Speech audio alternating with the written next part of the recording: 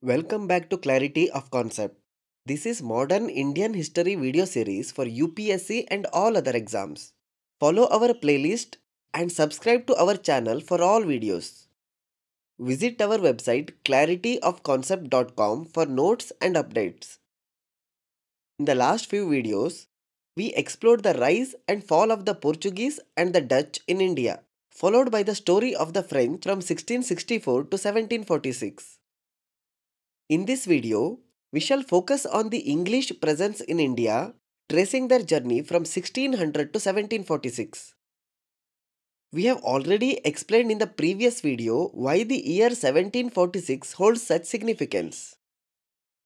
Before 1746, the English and the French largely avoided direct conflicts in India, engaging only in minor skirmishes.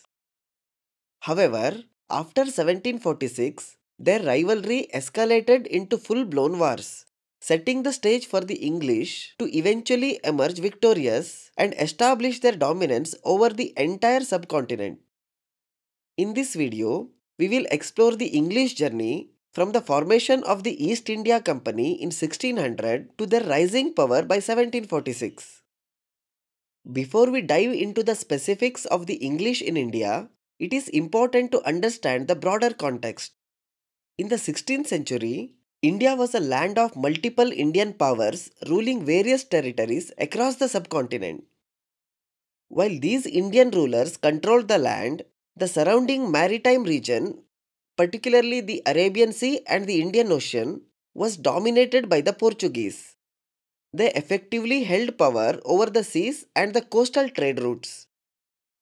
However, this dominance was not to last. The 17th century brought new European competitors, the Dutch and the English. Both began to challenge the Portuguese hold over these waters. The Dutch directly confronted the Portuguese, engaging in fierce naval battles and wars, and eventually succeeded in capturing many of the Portuguese holdings. The English approach, however, was different. They didn't engage in large, direct battles with the Portuguese, but instead managed to take control of their areas through a process known as supplanting. Supplanting refers to replacing someone or something in a position of power or importance, often in a gradual and indirect manner. For example, imagine you have a favorite shop in your neighborhood.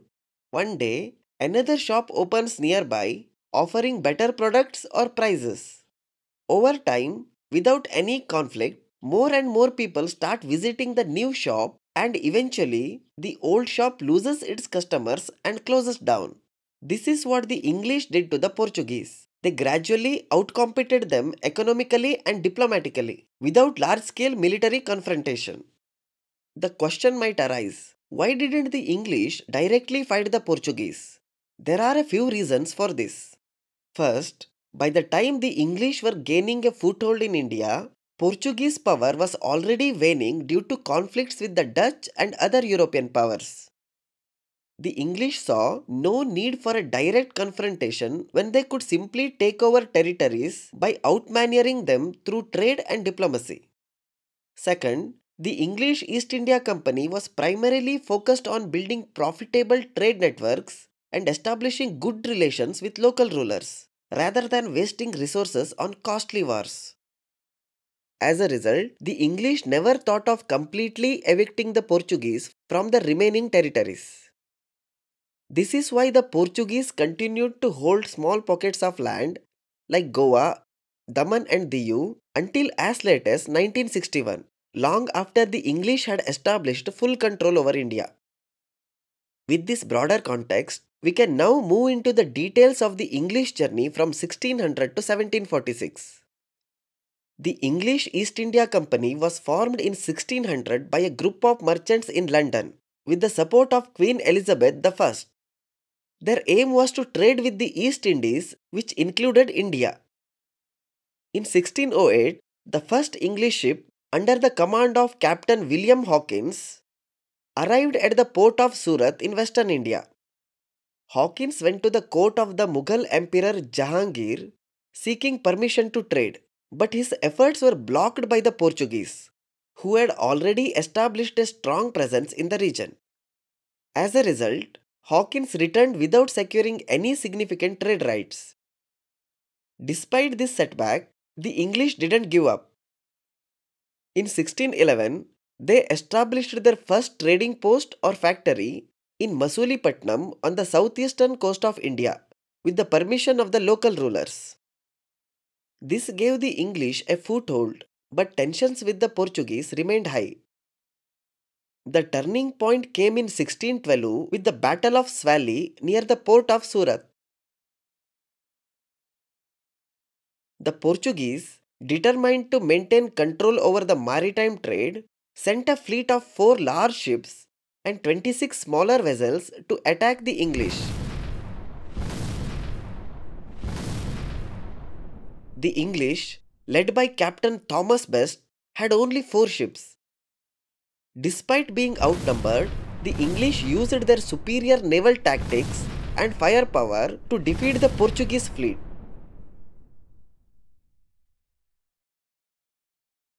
The battle lasted several days, with the Portuguese suffering heavy losses.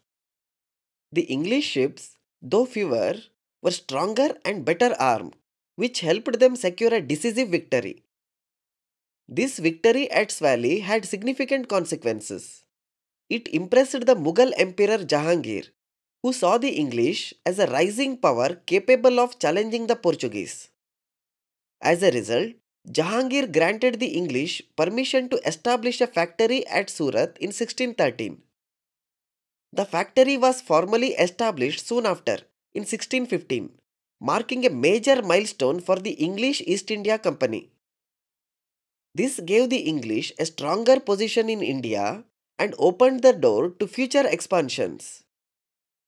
Following this success, in 1615, the English sent Sir Thomas Roe as an ambassador to the Mughal court. Thomas Roe spent 3 years in the court of Jahangir from 1615 to 1618, negotiating trade deals for the East India Company. His diplomatic mission was highly successful. Roe managed to secure several key agreements that allowed the English to expand their trade operations and establish more factories without facing significant interference from the Mughals.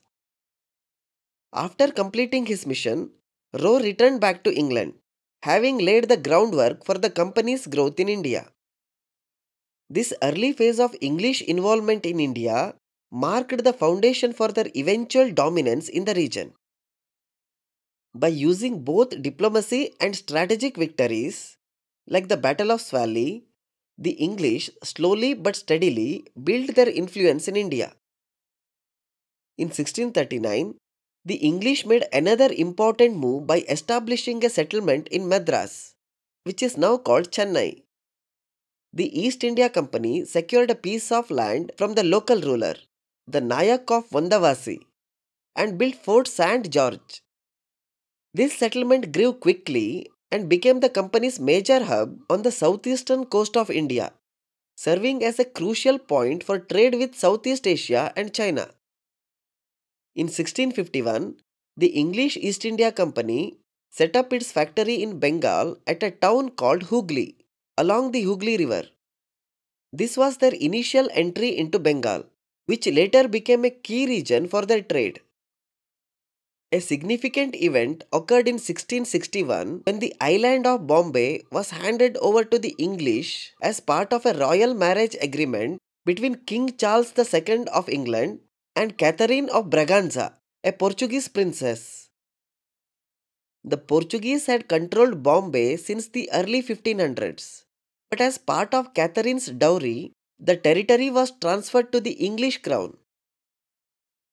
In 1668, the English crown leased Bombay to the East India Company for a nominal rent of £10 per year.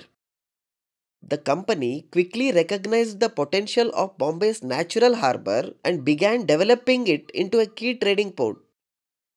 Between 1686 and 1689, the English found themselves in conflict with the Mughal Empire in what became known as the Anglo-Mughal War.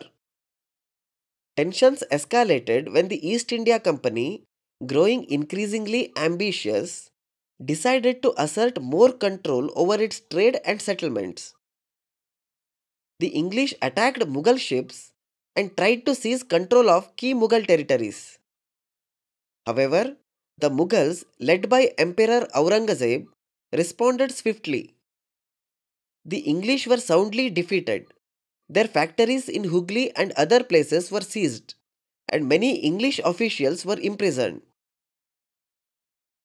As punishment, the Mughal Empire imposed strict conditions on the East India Company.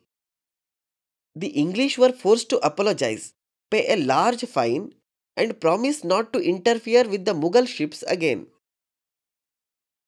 This war was a harsh lesson for the company, which realized that it needed to be more cautious in dealing with the powerful Mughal Empire. Despite the defeat, the English learned to adopt a more diplomatic and strategic approach in their dealings with Indian rulers after this. In 1690, after resolving conflicts with the Mughal Empire, the English East India Company re-established itself in Bengal. By 1698, the company officially acquired the three villages, Sutanuti, Kalikata, and Govindpur, from the local Mughal authorities. These villages were combined to form what would become Calcutta, now called Kolkata. The English then built Fort William to protect their settlement and growing trade operations. This marked the beginning of Calcutta's rise as the company's major center of power in eastern India. In 1707, the death of Emperor Aurangzeb marked the beginning of the decline of the Mughal Empire. As we discussed in the previous video, challenging the Mughal authority before this point was extremely difficult. This was clearly seen during the Anglo-Mughal Wars, where the British faced severe punishments for interfering with Mughal ships, including the loss of factories and heavy fines. However, after Aurangzeb's death, the central power of the Mughal Empire began to weaken, and over the following decades, the British and other regional powers found more opportunities to expand their influence as the Mughals struggled to maintain control over the vast empire. In 1717, the Mughal Emperor Farukksiyar granted the English East India Company a royal Farman. This Farman was a significant milestone as it provided the British with several key privileges. Most importantly, it allowed them to trade freely in Bengal, Gujarat, and Hyderabad without paying custom duties, which gave the company a huge economic advantage over other traders. Additionally, it granted the British the right to rent land around Calcutta for a very small fee, further strengthening their position in Bengal. Following this, from 1720 to 1740, the British steadily expanded their influence across India. They established more factories, secured favorable trade agreements with local rulers, and built stronger forts to protect their growing interests. The weakening Mughal Empire, coupled with local rivalries among Indian rulers, allowed the British to consolidate their power with minimal resistance during this period. This expansion set the stage for the larger conflicts with other European powers, particularly the French, in the years to come. Around 1740, the English found it necessary to interfere in local rivalries, especially in southern India, as the French had started supporting local rulers against their rivals to gain trade advantages. This French involvement in regional politics and conflicts posed a direct threat to the growing British interests. The competition between the two European powers in India set the stage for broader conflicts in the coming years, known as the Carnatic Wars. These wars would play a crucial role in determining who would dominate trade and political power in India. We will study these events in more detail in the upcoming videos. Follow our playlist and visit our website clarityofconcept.com for notes and additional updates. The link is given in the description box below. Subscribe to our channel Clarity of Concept.